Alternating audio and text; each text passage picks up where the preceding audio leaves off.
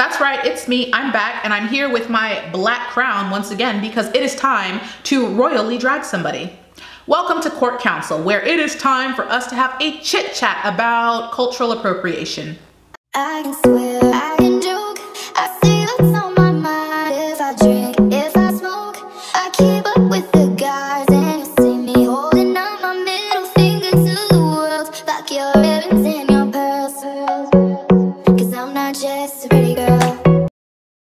Greetings and welcome back to my channel. My name is Devana, your channel sovereign. Feel free to follow me on all my social media links. They will be linked in the description box below. Today is going to be kind of a heavy topic. I'm very anxious to talk about it. Today we are going to be talking about cultural appropriation, particularly the appropriation of my culture, the black culture. God, I can't believe I'm talking about this insignificant creature. Danielle Bregoli has decided to pop off on black women for calling her out on appropriating our hairstyle. And I've seen, this has happened before, Kim Kardashian did it. Black people keep telling people not to do this and they keep doing it, which is just blatantly disrespectful. This is the first time I'm speaking on the issue and I got a lot to say. Whew. Okay, first off, the argument that you can't appropriate a hairstyle is nonsense. Yes, I understand no one culture owns the braid, the actual braid. There are many cultures that use that, but there are different styles of braids. Certain styles of braids are for certain cultures or developed by certain cultures, just like how the black culture has their own signature style of braiding hair. So no, I'm not saying black people own braids, but I am saying black people own certain types of braids. Cornrows, box braids, Fulani braids, these stylistic braids that we have developed for our culture, for our hair. Yes, it's a part of our culture and not just because of stylistic reasoning. Braids actually protect African American hair. When I go swimming, when you guys see me make videos during the summer, you will see my hair in braids because I could, but I won't go into water, especially like ocean water, with my free flowing natural curls. It will become a tangled mess.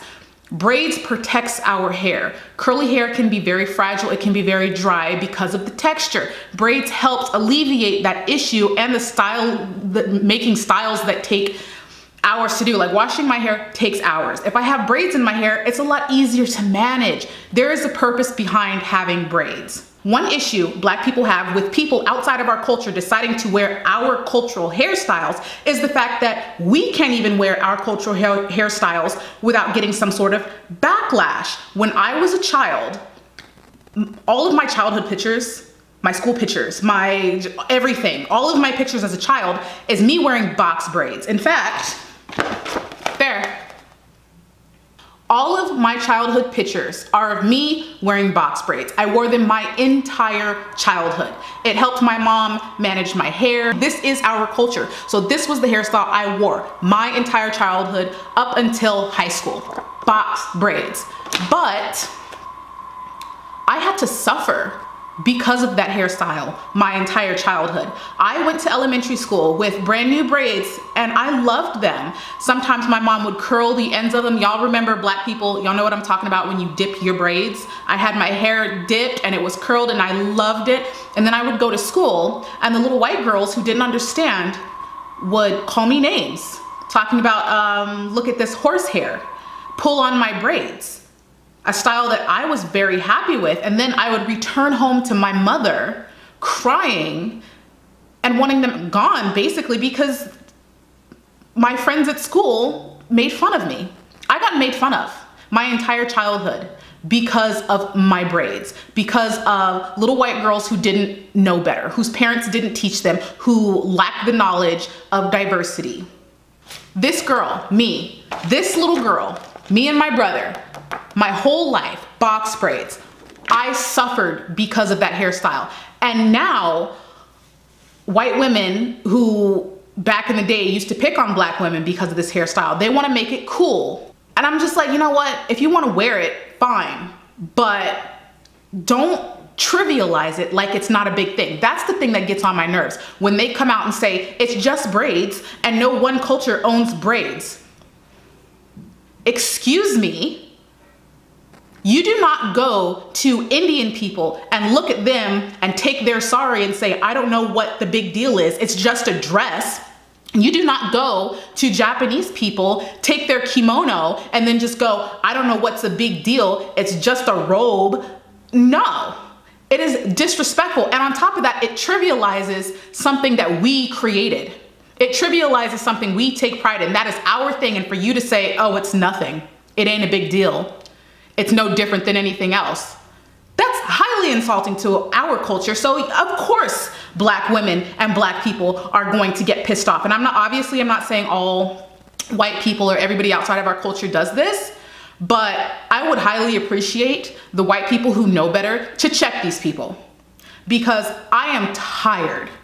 I am so tired. I am tired of seeing things that Black people make, that Black people take pride in, taken from us, and then trivialized like what we made is not a big deal. You have to understand that Black people do not have a lot.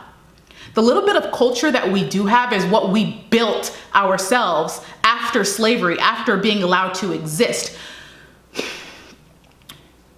Let me just have something seep into you, because I understand that people don't get my culture, don't understand our anger. So I need you guys to understand this. Ooh, I'm getting emotional. My mother, damn, I'm getting emotional. My mother was the first woman in our family to be born with civil rights. Let that sink in for a moment. My mother, who's alive and well and still very young, was the first woman in my family to be born with civil rights. My grandmother was not born with civil rights, who was also alive and well and probably traveling the country with her bowling team. They were not born with civil rights, which means up until my mom, Black people were blocked from schools. Black people were not allowed to learn, weren't allowed to read. And this is what makes me mad. People are like, oh, I don't know why Black people are so angry about slavery. It was in the past, it doesn't impact them. It impacts me every day. And it hit me as a child that it still impacts me, because I couldn't track my family tree and write. Like, Black people couldn't read and write. They couldn't learn. We were purposely separated from our families. We don't have a lot of culture. When we got off of slave ships back in the day, one of the first things they did to Black people was shave their heads, because they knew that Black people had this custom of being able to identify each other based on their hairstyle, which we still do today, which is why I'm trying to convey to everybody that it's still a very integral part of our culture. Everything else about our culture was erased. Everything was taken away. All of it. All we have left is what we've made within the recent years, like hip hop and certain styles of dance and everything. But from the olden days, all we have left really is that tradition of our hair. That's all we have. And even still with that tradition, we are made to suffer. I got made fun of for my hair. Gabrielle Union was just fired from her TV show, and one of the reasons stated was that her hairstyles were too ethnic. Gabrielle Union was wearing Fulani braids, and they said her hair was too ethnic. Meanwhile, we have people outside of our culture being praised for their brand new style, making it so popular, something that we've been doing for years. Years, yo, what are you saying? We have had little girls sent home from school, expelled, punished for their ethnic hairstyles or natural hair. Meanwhile, white girls are praised for wearing these same hairstyles. How many months ago, I just wore box braids, and there was a very obvious difference of how I was treated with my braids versus with straight hair.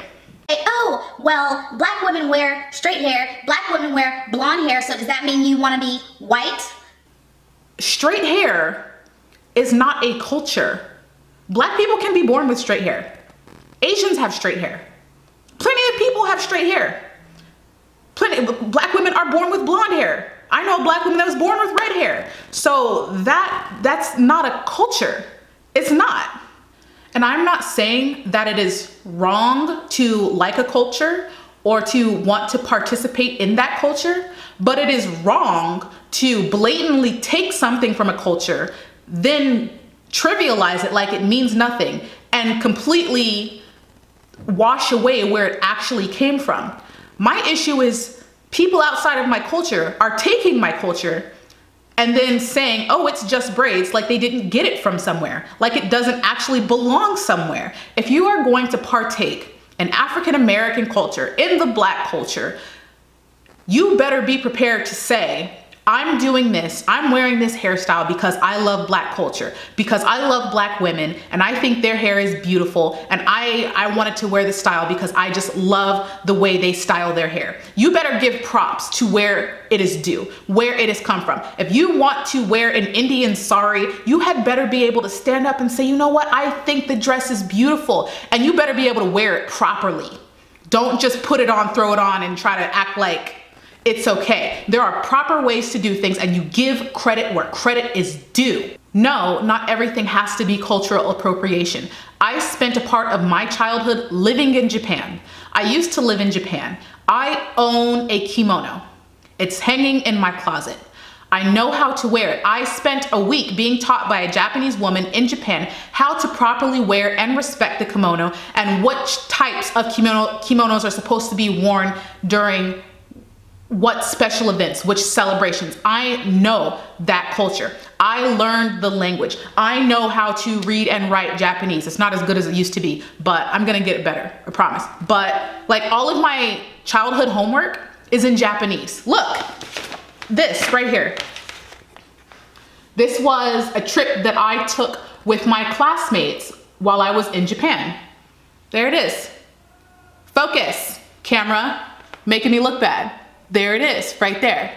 The Japanese culture is a culture I love and a people I love because they provided me a home when I was away from mine. They provided me a safe place when I was not with my mother, and I invested in their culture. I learned the language. I learned the proper way to do things. I learned about them and I care about them. It's not that I would just ever take something from a culture and not actually care about the culture. When the tsunami hit Japan, I grew up on Okinawa, by the way. That was Okinawa. But when the tsunami hit Japan, I was in the gym on the treadmill when that happened, when the news came on, and I started crying.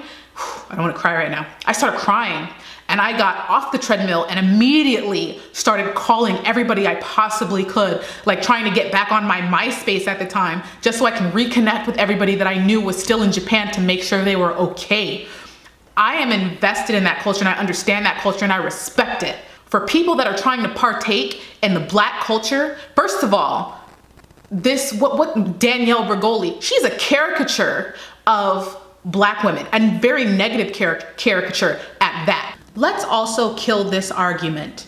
I grew up in and around Japanese culture, but that does not mean I get to claim it as my own.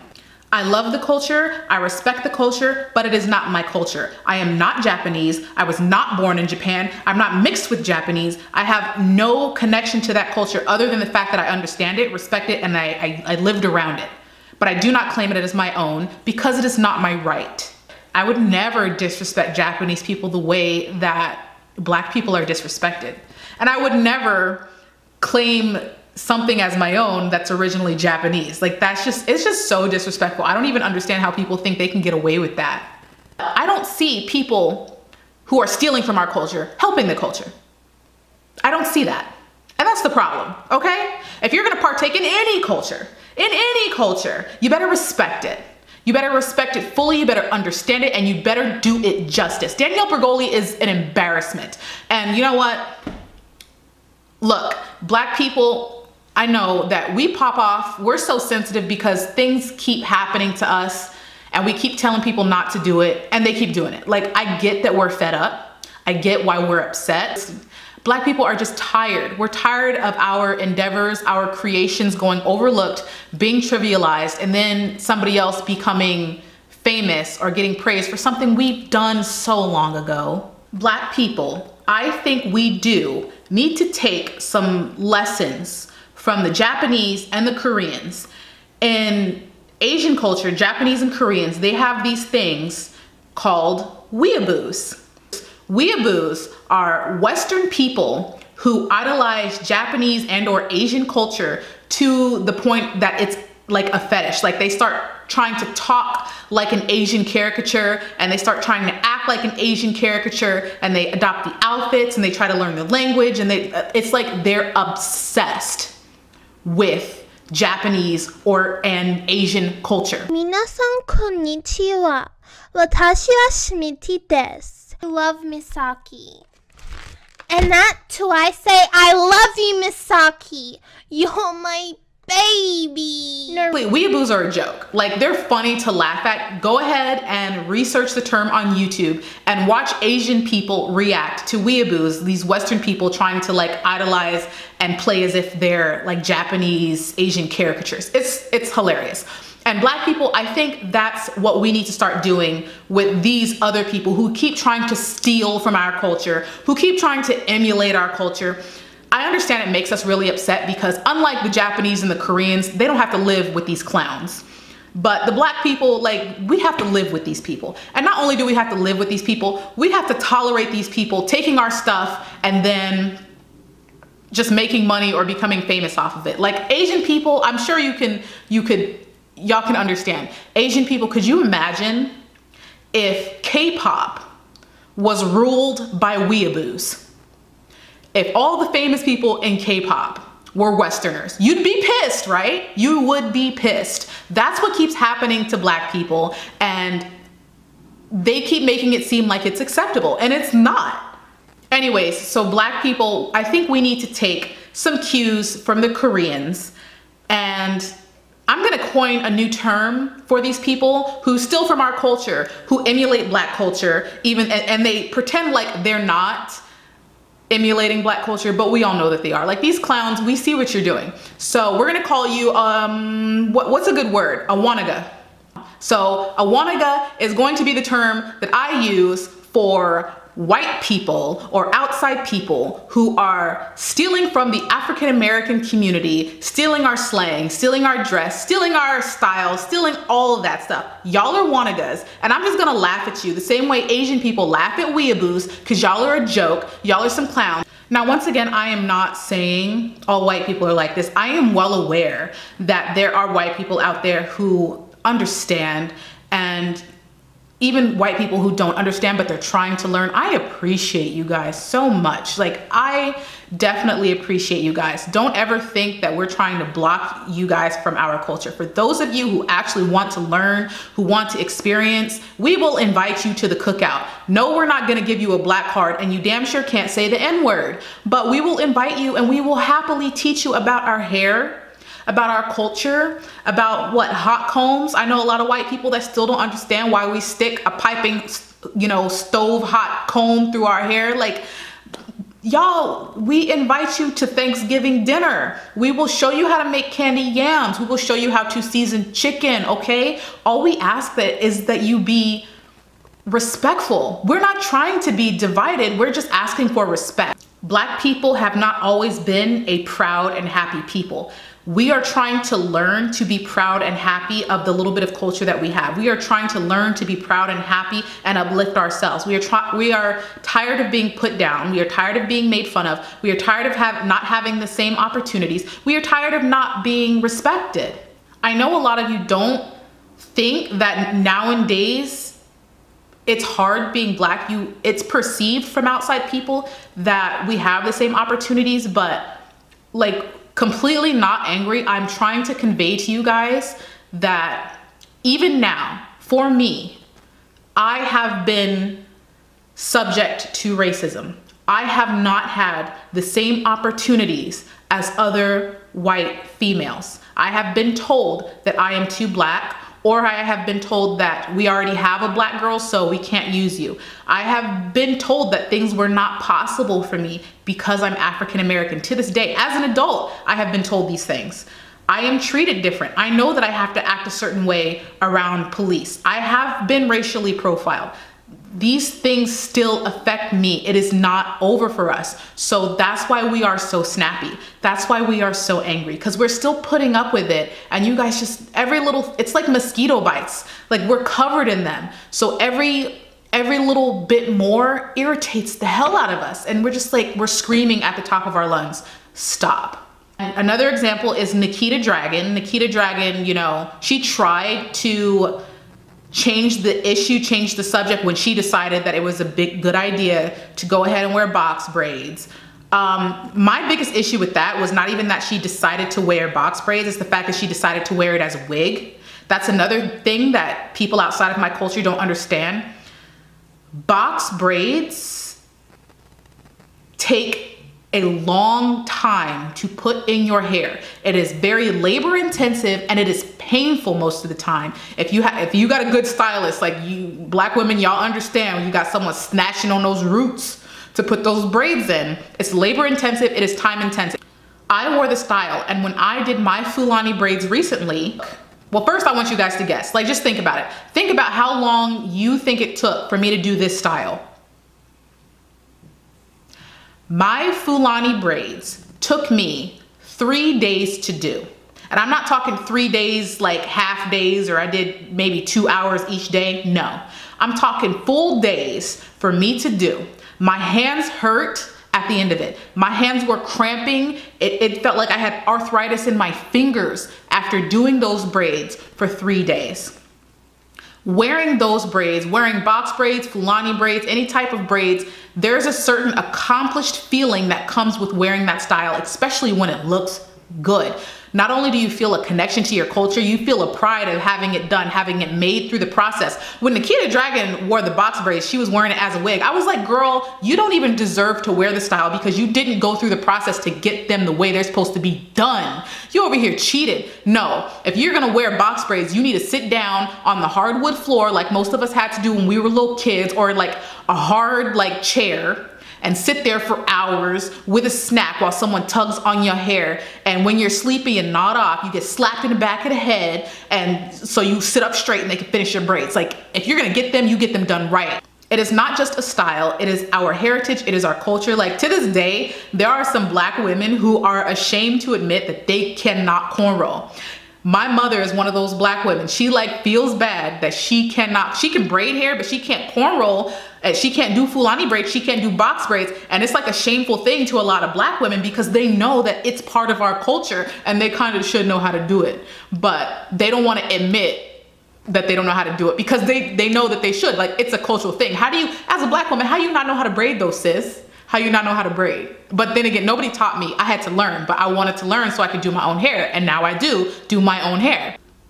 And then I'm tired of people getting mad at black people for being upset, as if we have no right to be upset. We have every reason to be upset. Throughout history, we have every reason to be upset. How long have we had civil rights? Only about 50 years, like not even a whole generation, and y'all still trying to take stuff from us? Yes, we have every right to be upset. How many times have black people told people, don't say the N-word? And then y'all keep saying the N-word. That's just blatant disrespect. That's like me telling somebody 50 million times, don't step on my toe. And they're like, sorry, and step on it again. Like, we are blatant disrespect. We keep saying, hey, don't do it. Hey, don't do that. Like, you expect us to be nice about it on the 50 millionth time? No, they're not. Black people are not gonna be nice about it. So I'm saying it nicely now because I've sat here and explained to everybody, white people, black people, just everybody. We're having a conversation here and I'm not even yelling or screaming. I'm just trying to get you to understand. Leave black people alone. Leave them alone. Stop copying their stuff. Stop taking their stuff because y'all don't even do it right. Don't take braids and call it boxer braids. Leave black people stuff alone, okay? It is not a trend. It is not something to just have fun with, because the thing that makes me upset is that the moment it's not a trend, the moment white people, like if white people today decided braids are nasty, ugly, and disgusting, a white person would never wear them again. Would never wear them again. Black people, meanwhile, we still would, because it's our culture. We're gonna wear braids, Fulani braids, any type of braids all damn day, all the time. We're gonna wear them to work. We're gonna wear them at school. We're gonna wear them to special events. We're gonna wear them during our weddings. Are you guys going to wear them during your weddings? Are white people wearing them during their weddings? No, they're not. It's not your culture. Just leave it alone. Leave it alone, especially if you are not standing up in the Black community. Leave it alone if you are not willing to go to your family, friends, and coworkers and say, the reason I'm wearing this hairstyle is because I think Black women are beautiful and I think the culture is glorious and I understand their struggle and I'm a part of their community and I think their community is wonderful. If you can't go to your family and friends and coworkers and other people and firmly stand within the Black culture, hands off the culture entirely. Don't touch it. You're not a part of it. It doesn't belong to you. And if you want to take it, then you can steal it, but understand the fact that it's stealing. And as far as I'm concerned, you're a culture vulture. You will be labeled as such, and you have everybody has the right to label you as such. Culture vulture, period. All you want is the good parts of somebody's culture, not the negative, bad stuff. Everybody want to be Black, right? Everybody want to have our rhythm, but they don't want our blues. Y'all want all of our good stuff, but when it comes time to stand up for us, to stand next to us, to uplift us, you don't. Now, I'm gonna help out white people because people keep making jokes like white people don't have a culture, okay? People make that joke because y'all keep stealing other people's culture as if you're looking for something to be your own. It's like you're trying to make your culture. So I'm gonna help out white people real quick and be like, y'all, you do have a culture, okay? You do. Now, I cannot help that your culture is laced in haterism, colonialism, and racism.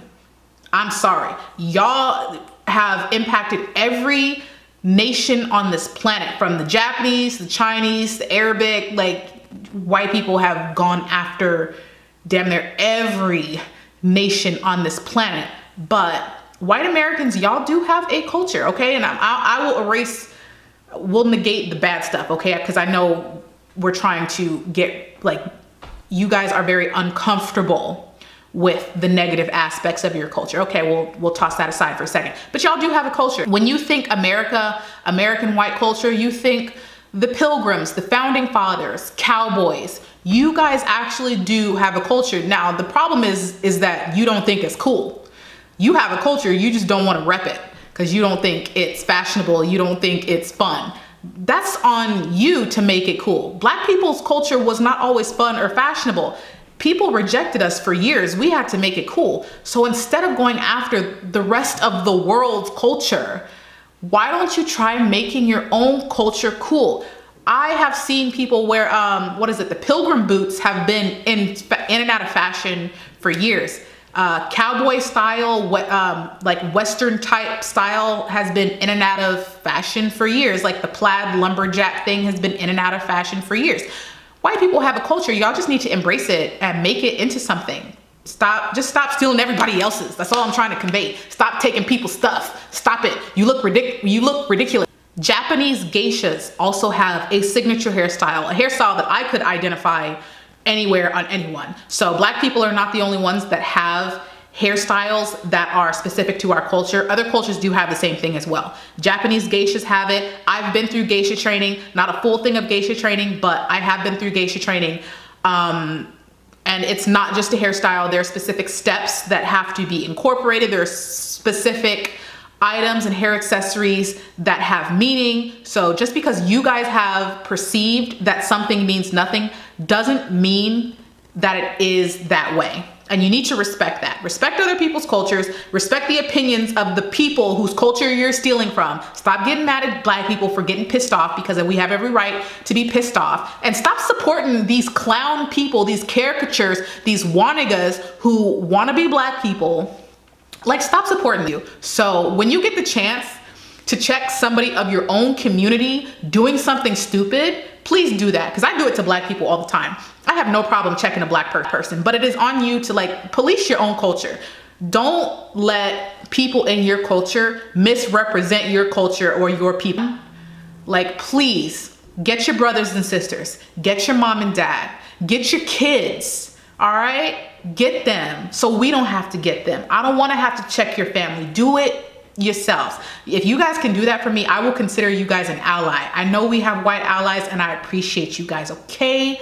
Thank thank you. I'm supposed to be filming Miss Universe in a couple of hours, so I gotta get back to the girls who really deserve my attention, those glorious queens, and I will see the rest of you later. Thanks for tuning in. Follow me on social media. Make sure you give the video a thumbs up. Leave your comments in the description box below.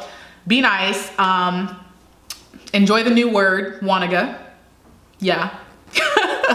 And I need to like redo this nail because I got so mad that I popped off a fingernail. Like, that's how upset I was. So now I need to fix this before Miss Universe because this is unacceptable. So I gotta go. But thank you for tuning in. I love your support. I love you guys being here. I love having people to talk to. Thanks for letting me vent. Like, once again, Danielle Bergoli, she can catch me outside. All right. Okay. Love you. See you later. Bye.